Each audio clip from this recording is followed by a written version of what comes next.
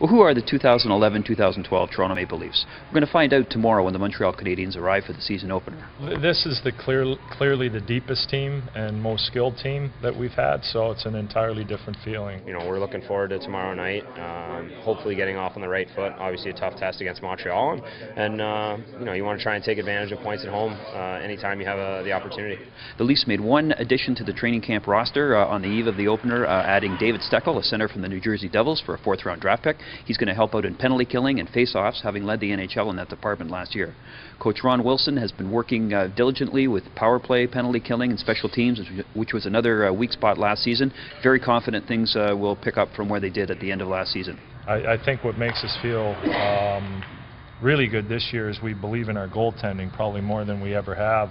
Never had a home opener or a season opener in the NHL before. I've had a lot of firsts towards the end of last year, but never a home opener. So it'll be pretty exciting. And tonight, I'll just be looking forward to it. James Reimer takes over as the #1 goaltender, finishing off his strong play from last year, and was very confident that he'll be able to last a full season. That's one of the big questions, of course. Can the kid who came up from nowhere last season be able to sustain it over a full 82 games? A lot has changed, but the more important things haven't, and that's me just loving to play the game and just having fun with it. I mean, even now, just after practice, the last 5 minutes, it's just goofing off in the net and having some fun. You know what I mean? From the MasterCard Center, Lance Hornby from the Toronto Sun.